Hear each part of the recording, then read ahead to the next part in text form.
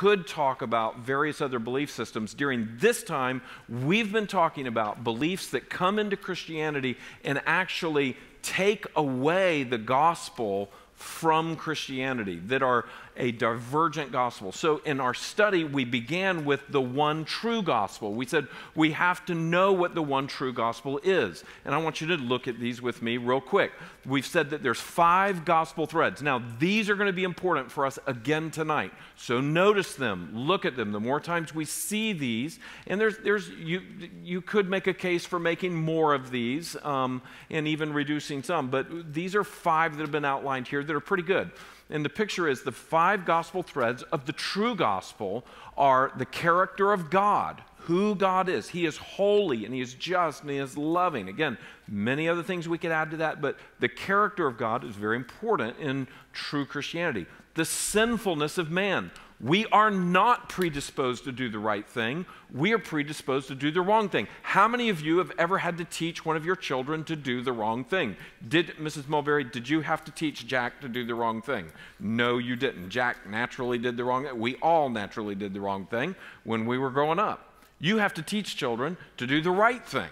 And even in doing that, they still need the grace and the forgiveness of God before a holy God, because they have offended Him. They have been born into a sinful, fallen world. So true Christianity looks at that very, very plainly and very, very carefully. Number 3, the sufficiency of Christ. The fact that Christ is totally sufficient to solve our problem with God. He is the perfect sacrifice. What are some of the reasons that Christ is totally sufficient to solve our problem with God, our sin problem with God? Just name a couple of them. What are some of the reasons Jesus can solve our problem? He had no sin, so He was perfect. What else? Thank you. Who said that? Lift your hand. He's God. So because He is God, He can solve our problem with God. So this is God in the flesh. So those are really the 2 main ones that we would look at. But because He is God, He has the power of God. He is not bound by sin and death as we are. And so when we have Christ, the power to break and to cancel our sin comes to us. So He is completely sufficient. He is the perfect sacrifice to do that. Number 4, the necessity of faith. We must have faith in God. We must have faith in Christ specifically. We must have faith in what Jesus did. As Derek said in his testimony Sunday, it's all about what Jesus did, not the fact that we are trying to do things. It's do versus done. And Jesus said, "It is finished. It is done. I have finished this." And because of that, we are now free to do good works. In faith. So number 5, the urgency of eternity, the fact that eternity is coming. And there's either heaven or there is hell. Now, all 5 of these, as we have been looking at theological liberalism attacks all 5 of these.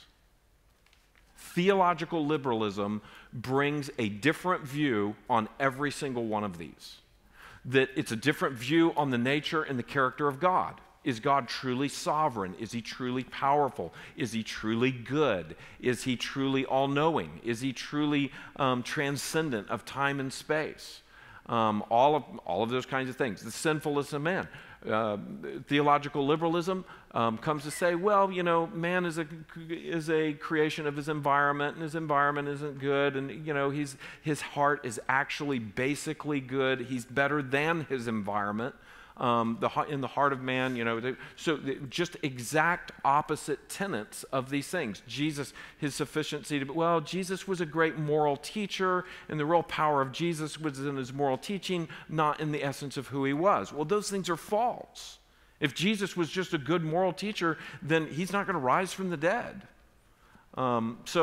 Necessity of faith, they would be saying, like all of the others, it's more about what you do. And what is the real issue here is that you do the right thing, and that you simply seek to be a good person, and your real theological things are borne out in what you're going to do, not so much your deep convictions in your faith. And then when it comes to heaven and hell, theological liberalism doubts both. And in fact, there's a fair amount of theological liberalism that would even come into not even believing in an eternity. That's where some of that road leads to when we wind up coming out of that altogether. So not only do we look at the one true gospel, we also look at the one true God, Father, Son, and Spirit. 3 persons in one, each person fully God, and there is one God. Week 3, we looked how we identify cults and counterfeit gospels, and we read 2 passages of Scripture that were very important, and I want you to see this. 2 John chapter 7 says, "For many deceivers have gone out into the world, those who do not confess the coming of Christ, Jesus Christ in the flesh, such as one is the deceiver and antichrist." So these deceivers, we've been warned that the deceivers are coming, and that Jude says the deceivers are here. And we saw that 2,000 years ago it was true. Jesus had warned that they would come, and then we see just in the first 30 years of Christian faith, we see many deceivers really spreading out. Jude chapter 3 and verse 4 say it, "Beloved, although I was very eager to write to you about our common salvation, I found it necessary to write appealing to you to contend for the faith that once for all was delivered to the saints." You see, this is a once for all deliverance that we've gotten of the gospel. It doesn't need to be added to. It doesn't need to be anything else.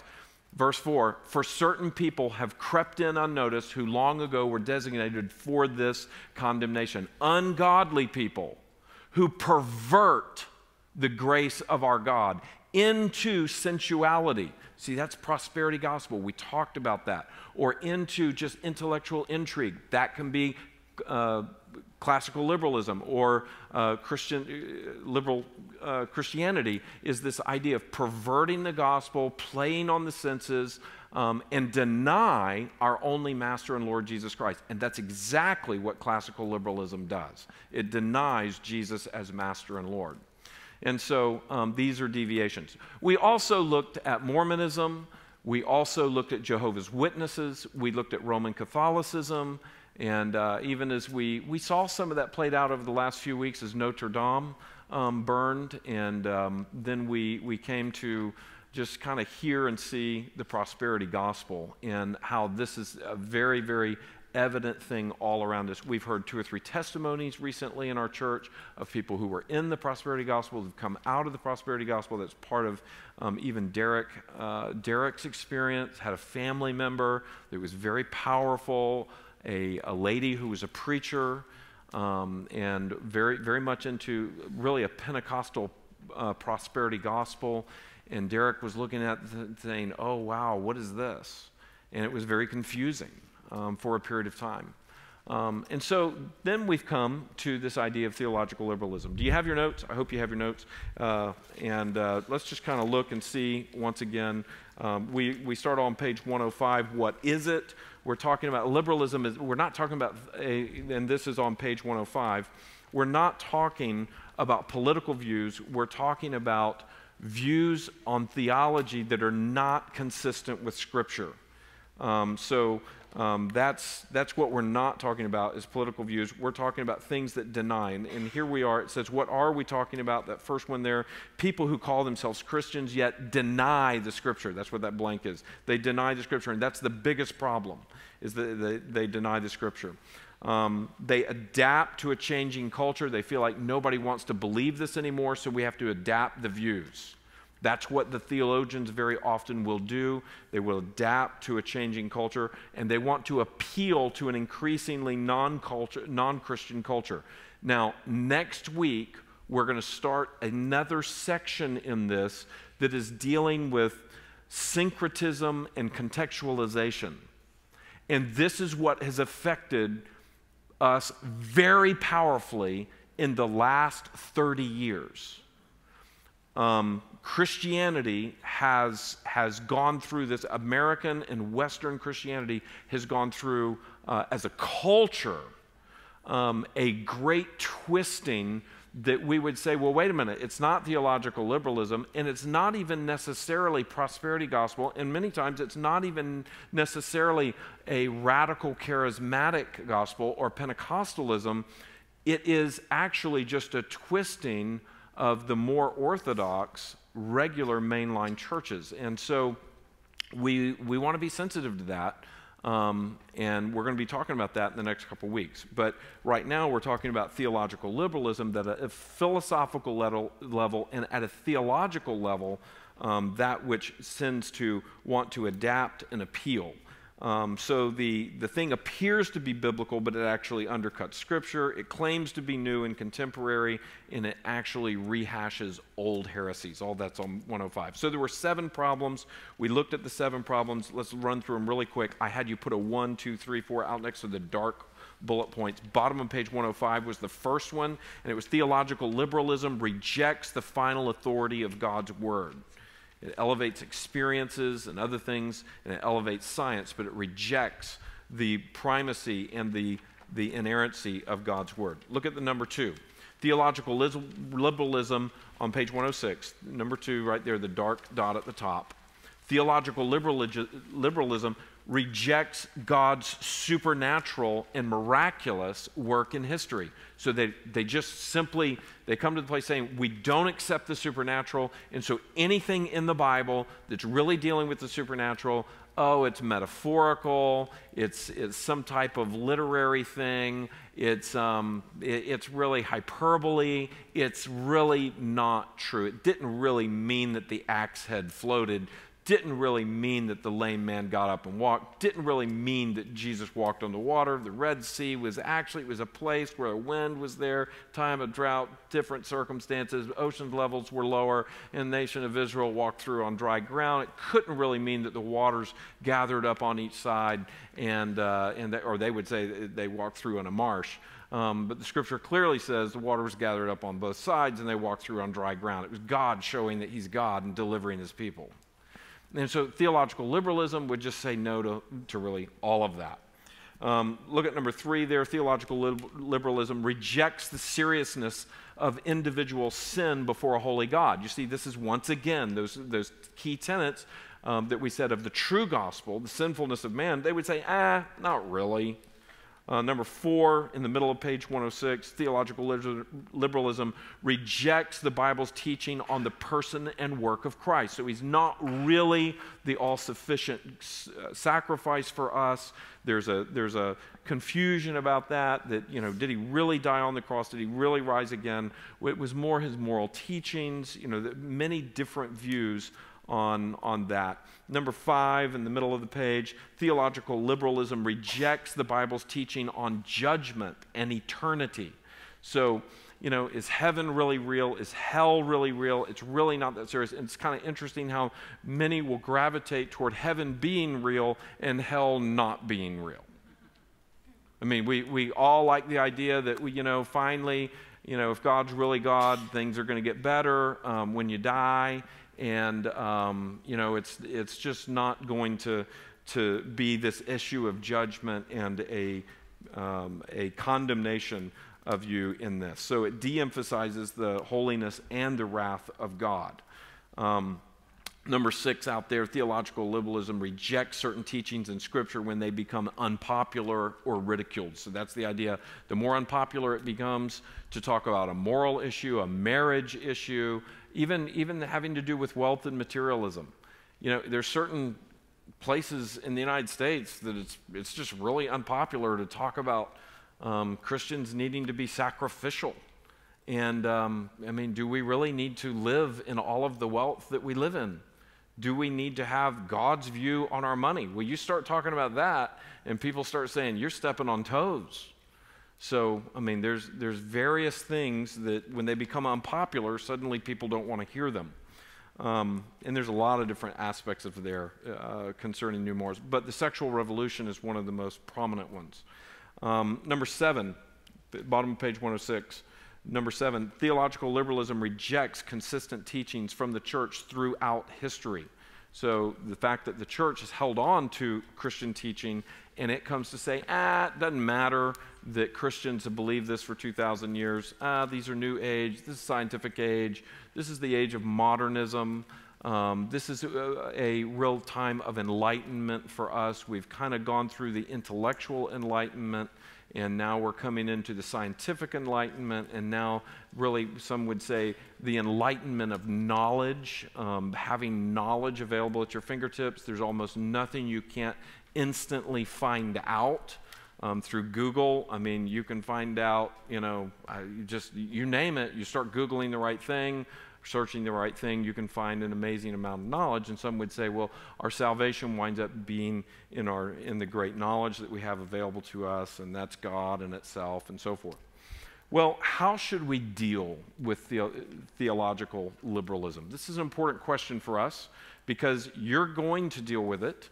You're going to deal with it either knowingly or unknowingly, and I would rather you be aware of it and to know exactly how we should or should not deal with it. First of all, let me just say that there are a couple of books that are really, really important. One particular, and I've included, I think, 2 different copies of the cover of it, and this is available in our bookstore. This is Christianity and Liberalism by J. Gresham Machen.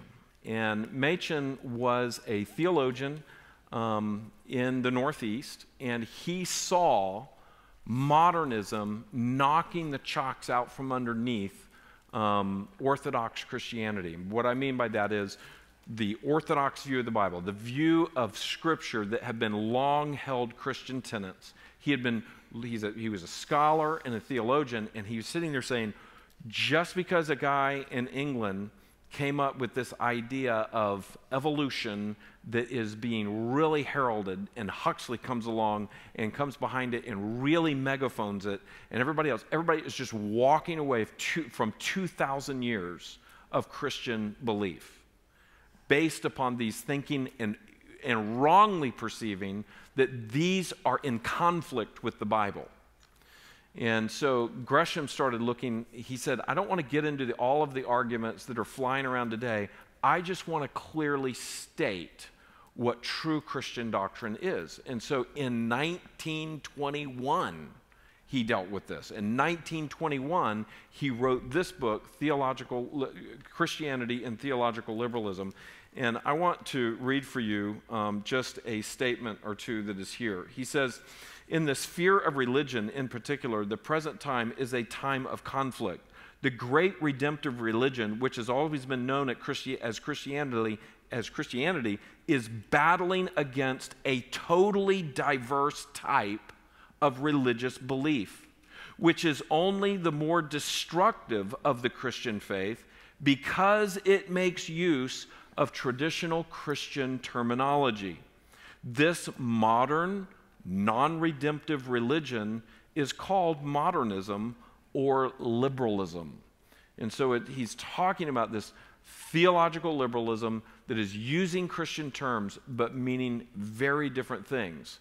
And this went off through the universities and through the seminaries, made its way into the hearts of pastors to the point where even back in the 20s, there were many pastors that were no longer teaching a clear gospel based upon what the Scripture says. They were teaching a confused gospel that was being filtered through what we call modernity, or the modern way in thinking.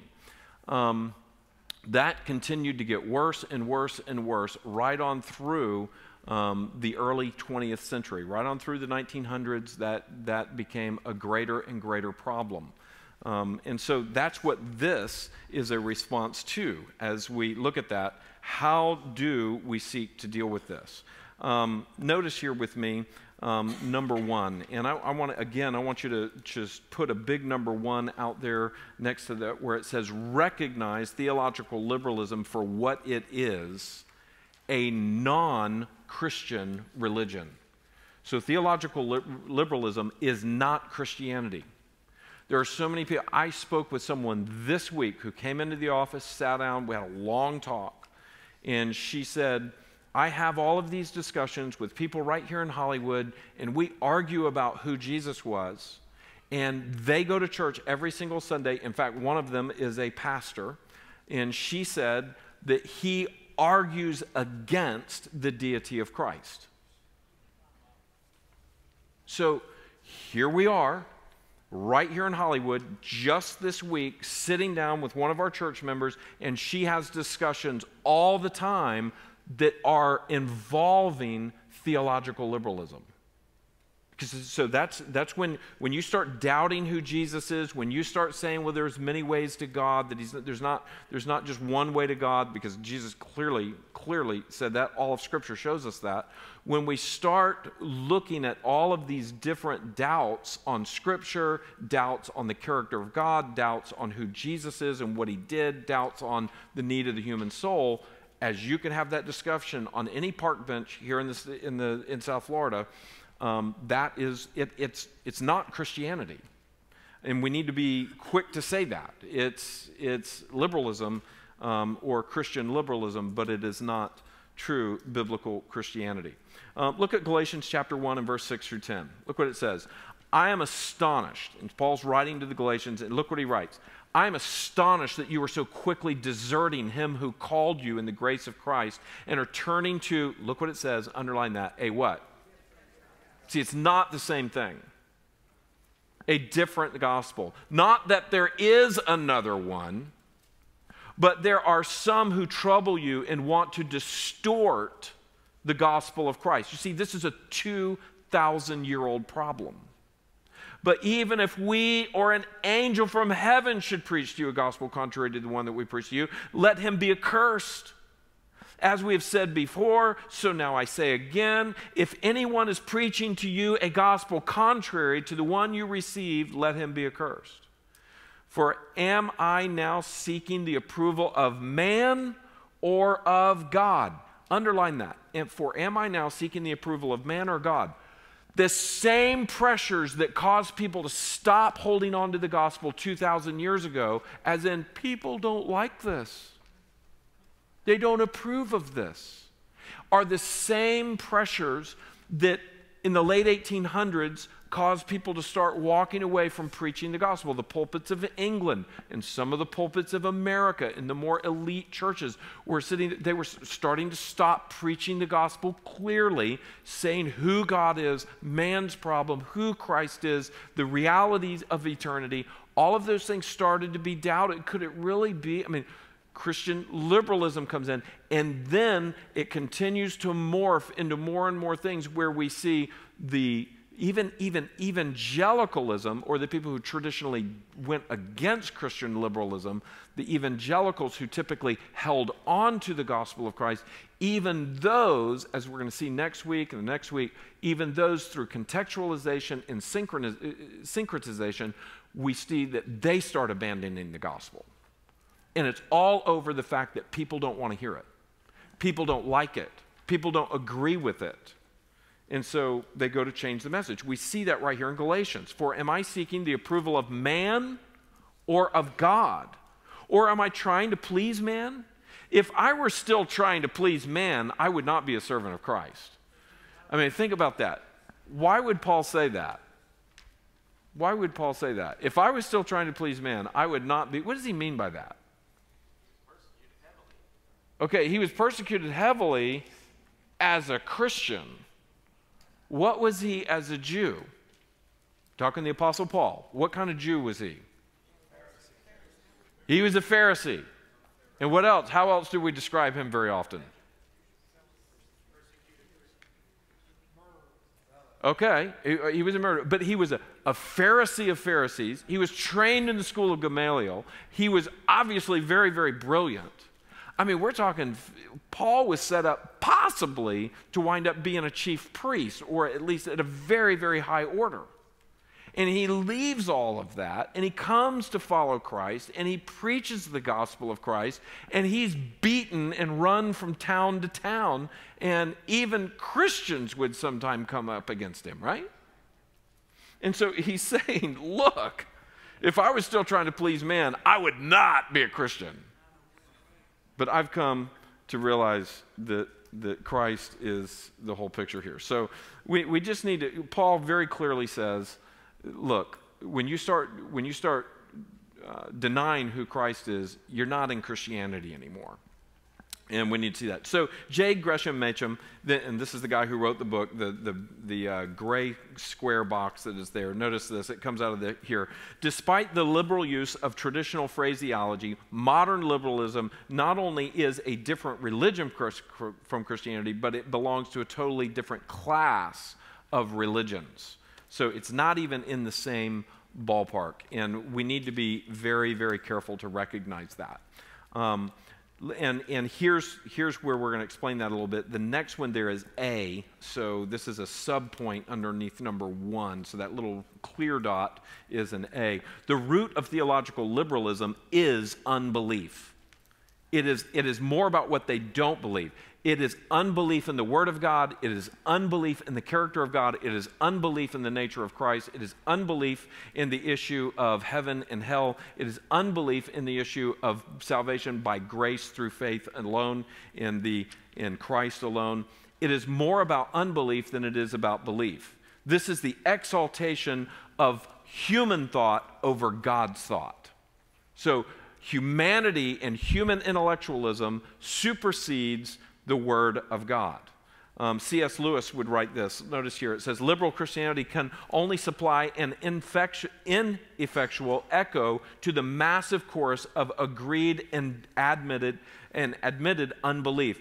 Don't be deceived by the fact that this echo so often hits the headlines. This is because attacks on Christian doctrine, which would pass unnoticed if they were launched, as they were daily launched, by anyone else, comes news from the attacker is a clergyman. Just as a very commonplace protest against makeup would be news if it came from a film star.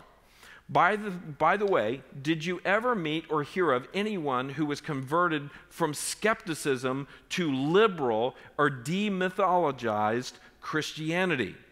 I think that when unbelievers come in at all, they come in a good deal further. He's saying people don't want to come to a dead, lifeless, toothless Christianity. They want to come to true Christianity. People who, here's the deal. Theological liberalism is just dying. It's nothing to believe. You're going to get together and talk about what all you don't believe? This is why mainline churches, which went the way of theological liberalism, are disappearing. This is the reason the properties are being sold. This is the reason why the buildings are falling down. The picture behind even our phrase there is a rotted out church that once had a glorious edifice. This is why even here in Hollywood, since I've come back in 7 years, I know of numerous churches that boarded up and sold out and are not even there anymore, that have become something else.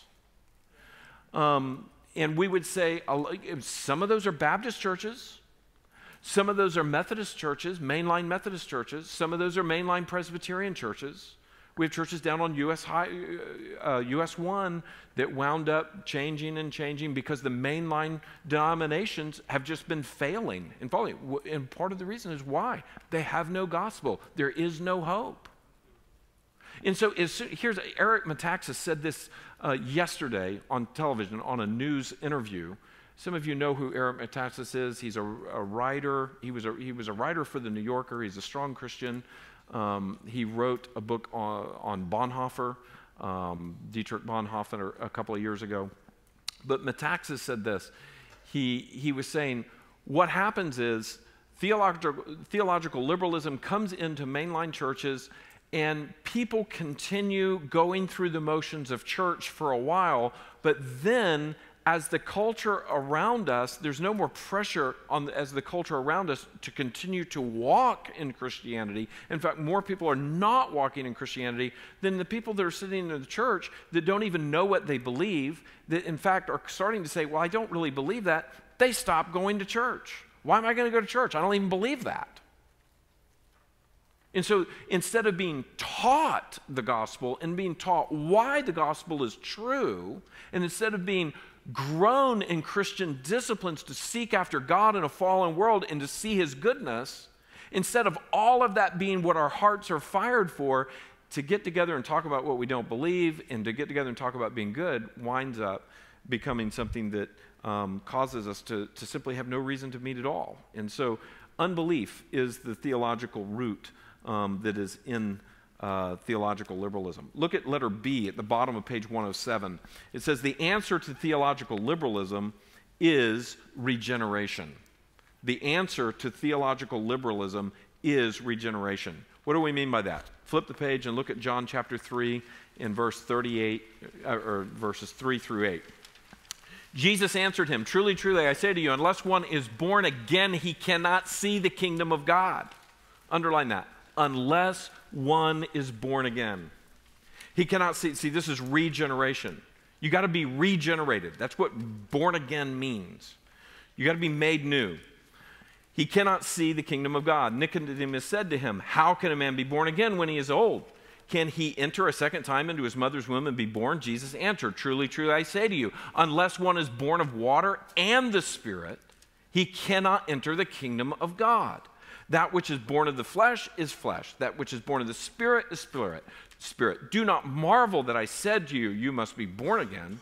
The wind blows where it wishes, and you hear its sound, but you do not know where it comes from or where it goes. So it is with everyone who is born of the Spirit." The picture is that God is going to save who he wants to save. He's going to work how he wants to work to draw people into himself. And he does this in order to see us made completely new. We studied a book called Salvation. And does anybody remember what chapter 1? Did any of you guys, what Pastor Lucas is shaking his head, I think. What was chapter 1 on that? We need to be what? But not be one thing, but be the other things. Anybody remember? Not nice, but new. Ooh, that's it. Not nice, but new. You know, liberal Christianity says you need to be nice. Go be nice. Go be nice. Go be nice. Be nice. Be good.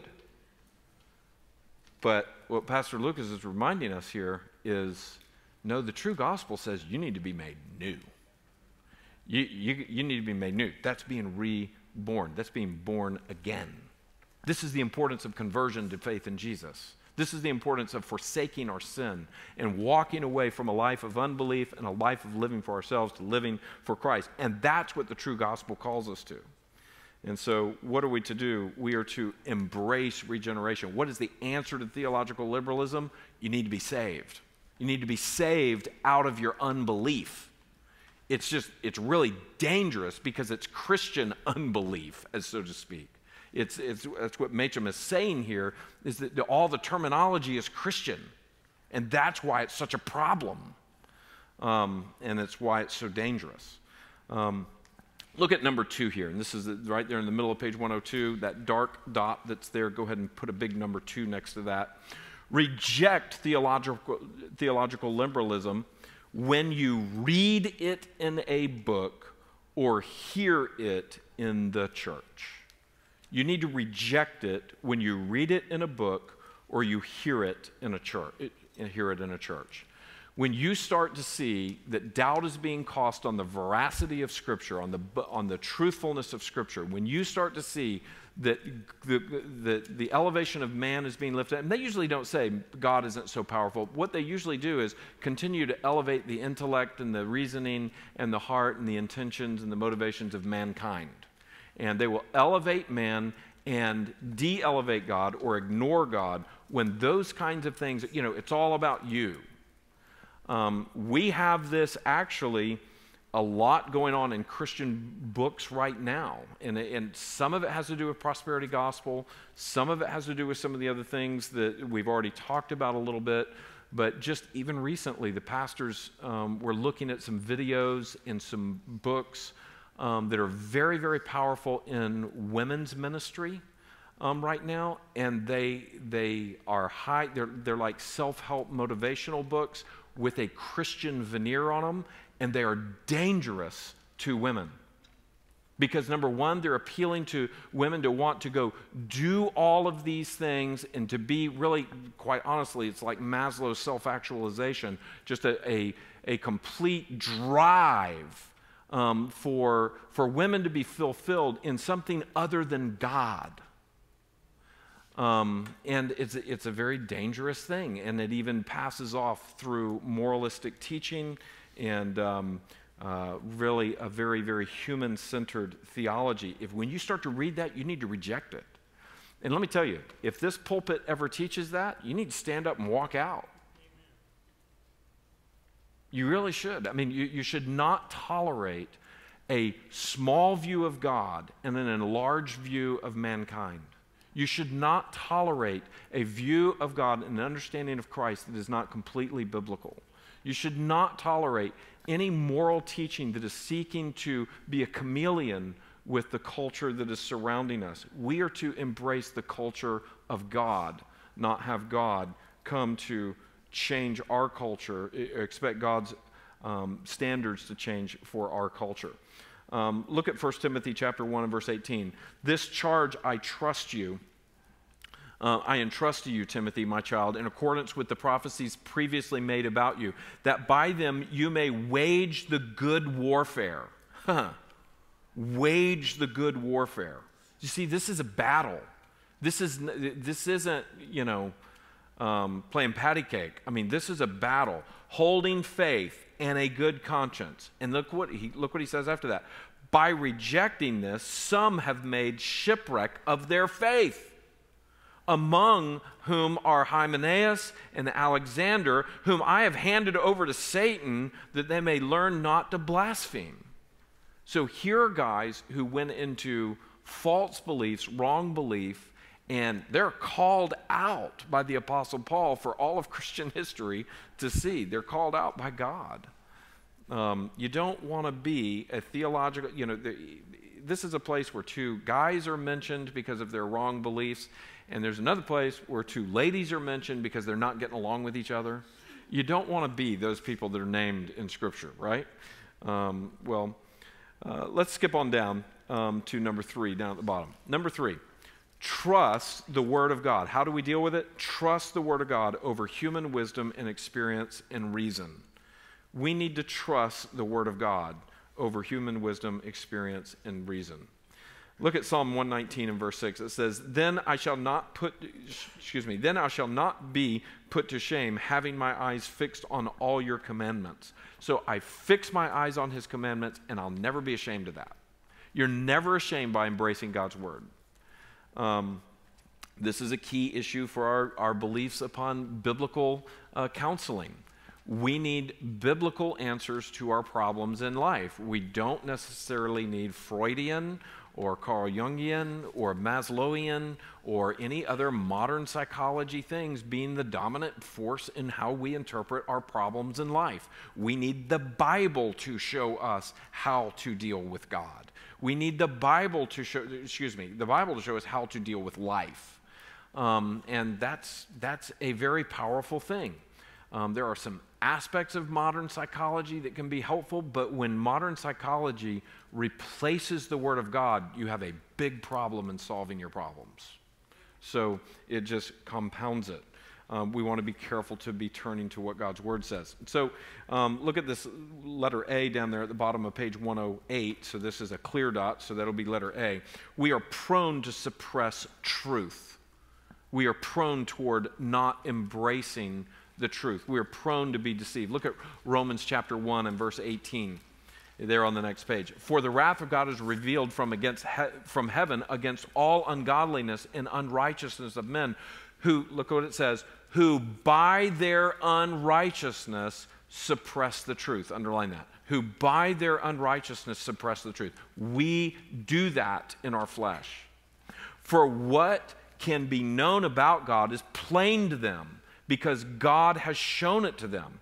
For his invisible attributes, namely his eternal power and divine nature, have been clearly perceived ever since the creation of the world in the things that have been made. So what he's saying is creation shows you that there's a God, and creation shows you the type of God that he is. His power, his majesty, his grandeur, his love for beauty, his creativity, his engineering, his sense of humor. I mean, how many animals have you seen on PBS and gone, that is hysterical? You see bugs and the things that they do, and you go, Wow. If you're a diver and you like to dive under the water and you see reef fish and you see what fish do, you go, God has a sense of humor. And so he's saying here, there's all of these invisible attributes about God that show us, and look what it goes on to say, so in the middle of the paragraph, so they are without excuse. For although they knew God, they did not honor him as God or give thanks to him, but they became futile in their thinking, and their foolish hearts were darkened. Claiming to be wise, they became fools and exchanged the glory of the immortal God. So they had the glory of the immortal God that they could see and worship. And what did they trade it for? For images resembling mortal man and birds and animals and creeping things. What does that mean at the end? Look what it says. Okay, idols. I mean, they're trading the true God for carved images, and you just look at that and you go, that's so stupid. I mean, but you know, before we get too hard on that, there's a lot of people, and maybe some of you have come out of this, I hope, or maybe you're struggling with it now. You've traded it for a brick and mortar house, or you've traded it for something with 4 rubber things on it that goes down the road. I mean, you know, maybe you can have other gods. They don't have to be a Buddha. They don't have to be a totem. They can be something that is in this life that we worship these other things. Letter B, that other clear dot that's there. So we are to trust God over human wisdom. Letter B is we are limited in our understanding. We're prone to suppress the truth, and we are limited in our understanding. We need to recognize that. And in humility, when we recognize that we're limited in our understanding, then we begin to see the greater things of God. Look at Ephesians chapter 4, 17 through 19. Now this I say and testify in the Lord, that you must no longer walk as the Gentiles do in the futility of their minds. They are darkened in their understanding. See, that's just like Romans above it. They've been darkened in their understanding, alienated from the life of God because of the ignorance that is in them. Wow. Due to their, underline that, due to their hardness of heart. See, the heart is ultimately the problem. There are some people who can see God right in front of them. Jesus would do miracles right in front of them, and they would still not believe. And why? Because they have a hard heart. They became callous and have given themselves up to sensuality, greedy to practice every kind of impurity. So they're wanting to do the wrong thing. They're wanting to live in a way that is not in accordance with what God has designed. That's what it means when it says greedy to practice every kind of impurity. That means they want to go out and be vile in the way that they sin. And it's amazing that they wanted to do that in Ephesus 2,000 years ago, and my goodness, they want to do that now. I mean, I'm just very disturbed by even just basic television programming, sometimes just the news or even just the commercials, where you hear that which is evil just being lauded as so great. I mean, I saw an interview with, somebody help me out, Gervais. Ricky Gervais. Do you know who Ricky Gervais is? He was the creator of The Office, the show called The Office. And Ricky Gervais, in a debate or a discussion with a couple of different people, I saw him say, well, you know, they were saying, wait a minute, so you don't believe in God, you wouldn't choose God. I mean, so what would you worship? If you could worship anything, what would you worship? And what would you no, the question was, what would you choose to worship over God? You know what he said?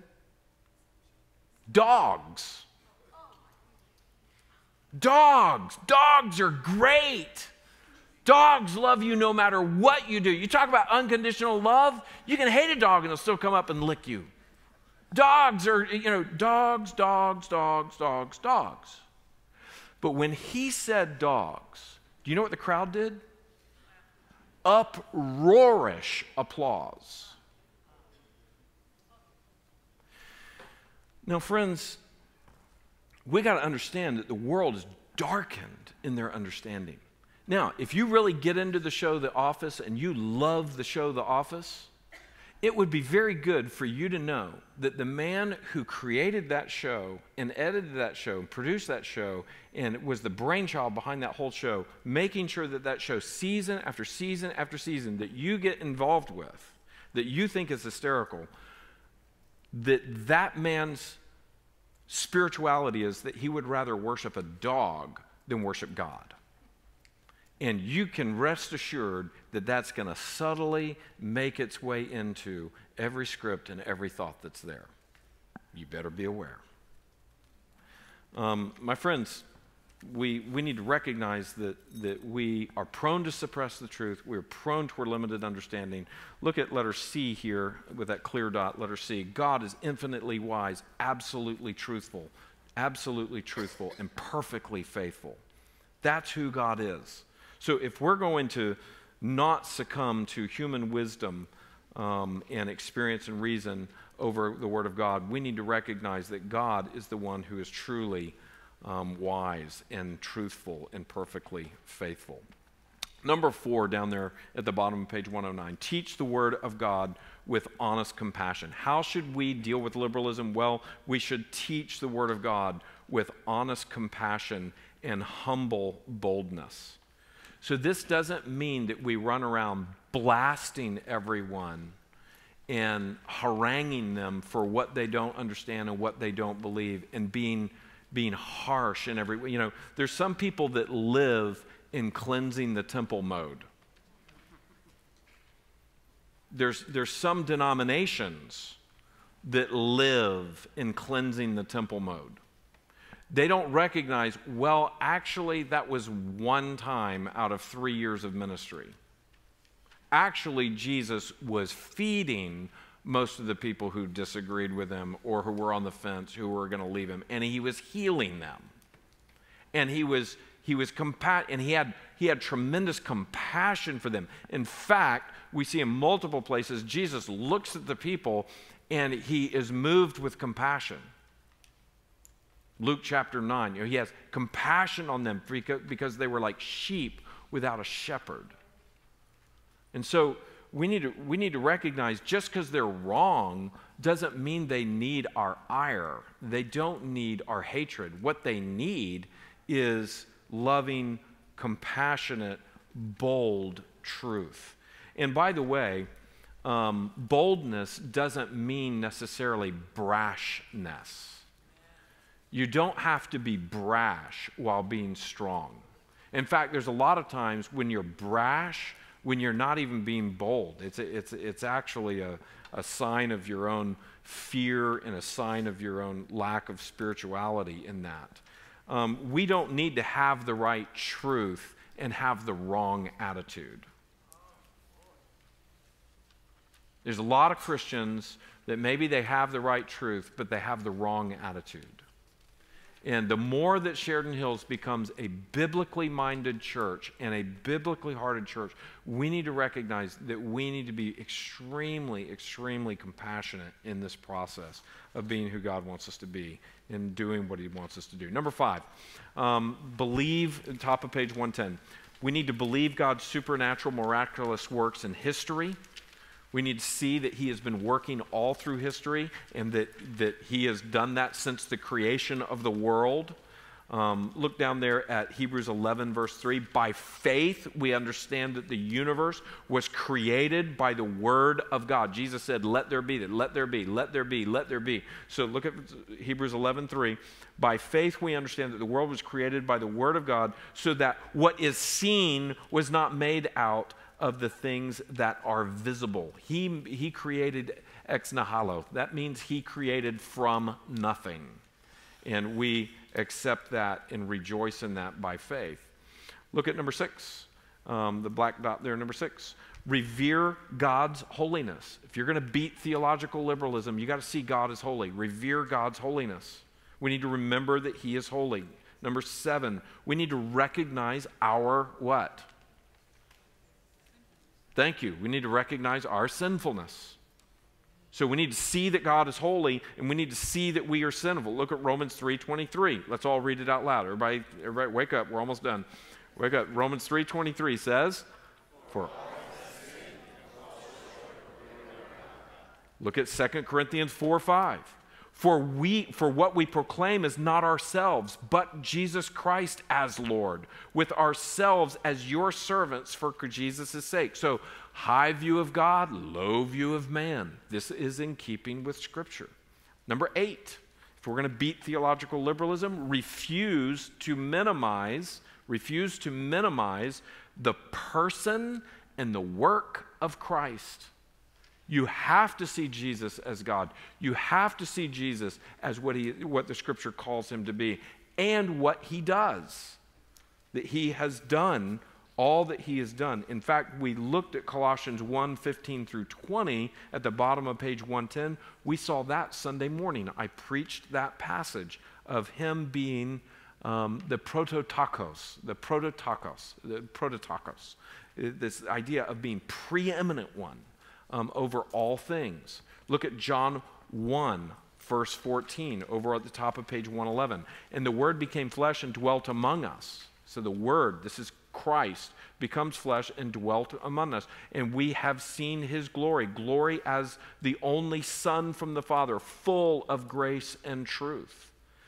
Goes on and on throughout the Scripture. We see this over and over again, the high view of who Jesus is and what he did on our behalf. This is the gospel.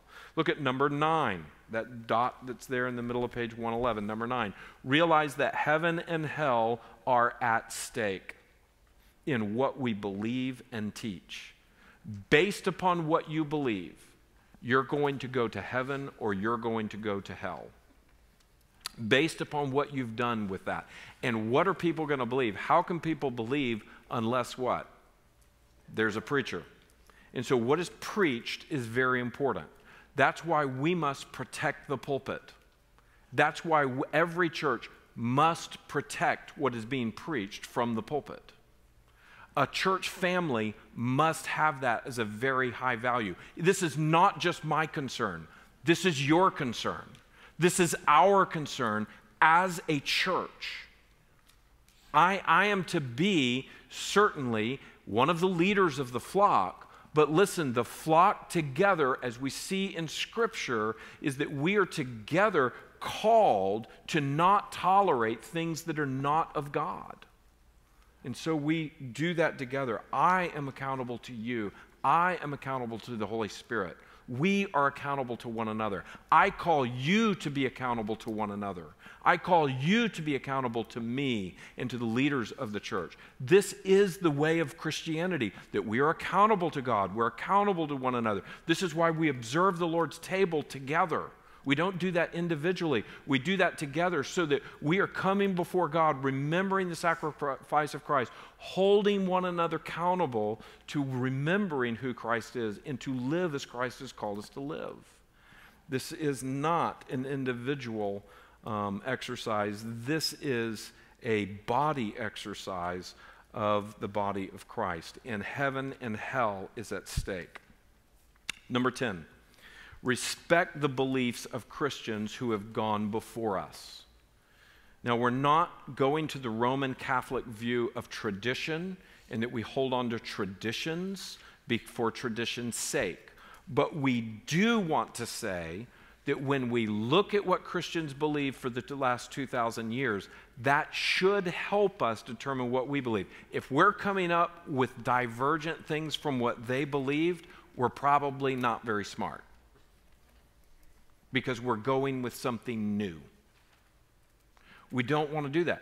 When they said, no, Christ was not created by God, he is begotten of God, but he is eternally existent. When they had councils together that worked that out, we shouldn't circle back on that now.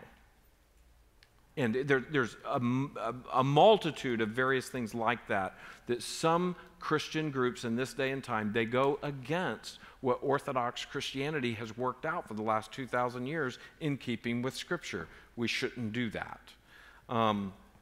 Notice this in 2 Thessalonians 2, verse 15, underneath that one. So then, brothers, stand firm and hold to the traditions that you were taught by us, either by our spoken word or by our letter. And so we should allow God's word to help us hold on to that which is of the gospel and of the truth. Look at 2 Timothy chapter 3 and verse 14 through 15. But as for you, continue, underline that, continue in what you have heard and or what you have learned and have firmly believed, knowing from whom you learned it and how from childhood you have been acquainted with the sacred writings. Again, it's coming from Scripture, which are able to make you wise for what? Salvation through faith in Christ Jesus. You see, we got to hold on to this. This is true. This will save you.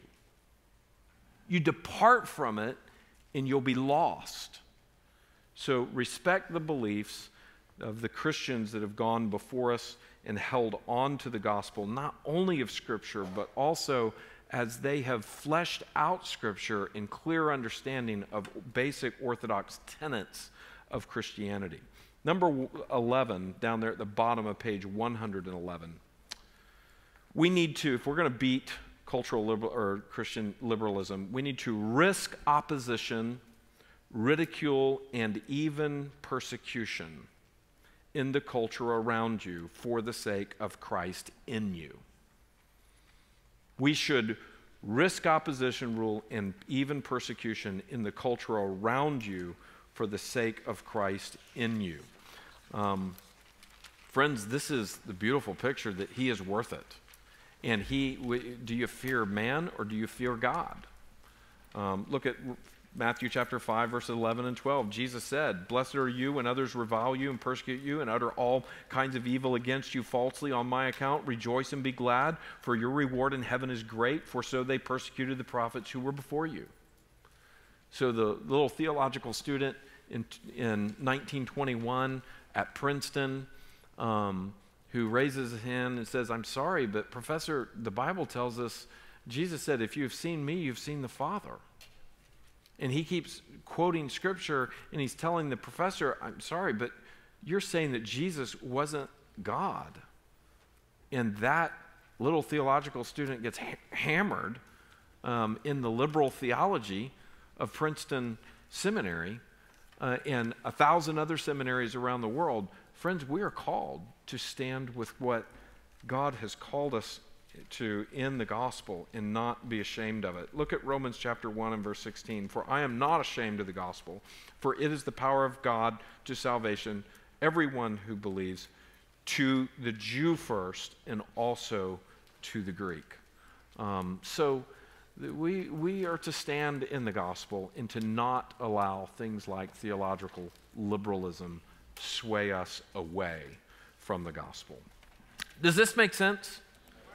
Does this help you understand why the mainline denominations disappeared? Who wants to get together and talk about what they don't believe? I'd rather get together and talk about what we do believe and about what the belief is that can save us from hell, of a loving God. Why trade humanism for honest worship of God? Amen? Let's stand together. Let me remind you of a couple of things before we go. Number one, boot camp registration. Guys, you need to sign up for boot camp tonight. You can do it in the computers in the back. Jeffrey Hoppert's back there.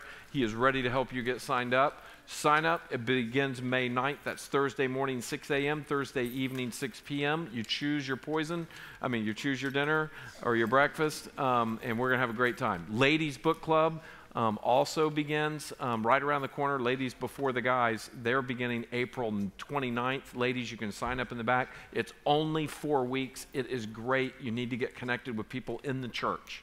That's part of what this is all about. I want to also remind you of a couple of other things that are coming up. Starting Point is right around the corner. It is Sunday morning, and if you have not become a covenant member of the church, we've been talking about all kinds of things, more and more and more, where you see that you need that. I pray. I want to encourage you to just come at 9:15, go register in the back, because we need to know you're coming.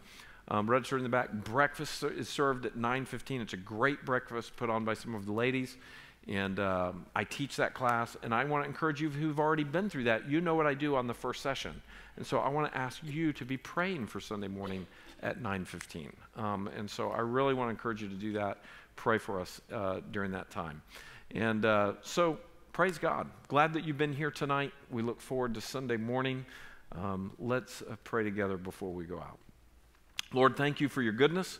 Pray that you would go before us. Pray that you would help us to live out these great truths of the gospel with great passion and with great love, that we would be compassionate to those around us who do not understand the truth, and that we would be able to share with them the love of Christ by the way that we live and by the things that we believe and say.